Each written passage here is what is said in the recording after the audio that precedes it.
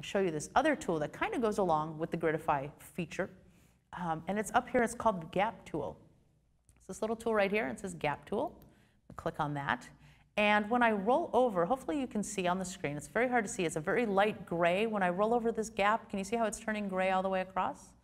And all the way up and down here. So what it does is it looks at it and says, hey, I can see that that's a continuous gap. It just goes ahead and identifies gaps in your drawings.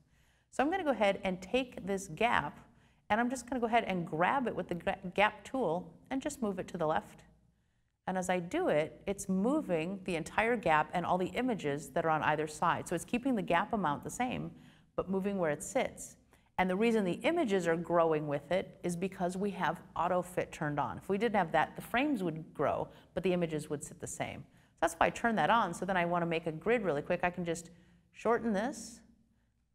I can actually undo that as well. The other thing I can do is I can hold down the Shift key, and instead of doing the entire gap, it's just going to take the gap that's just the items that are on either side of the gap immediately instead of all the way across. So if I hold down my Shift key and drag up, that gap changes, but the other one stays.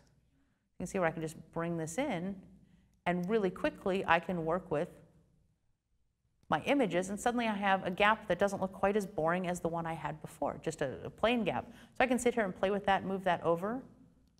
Let's move this one as well, just hold on the Shift key.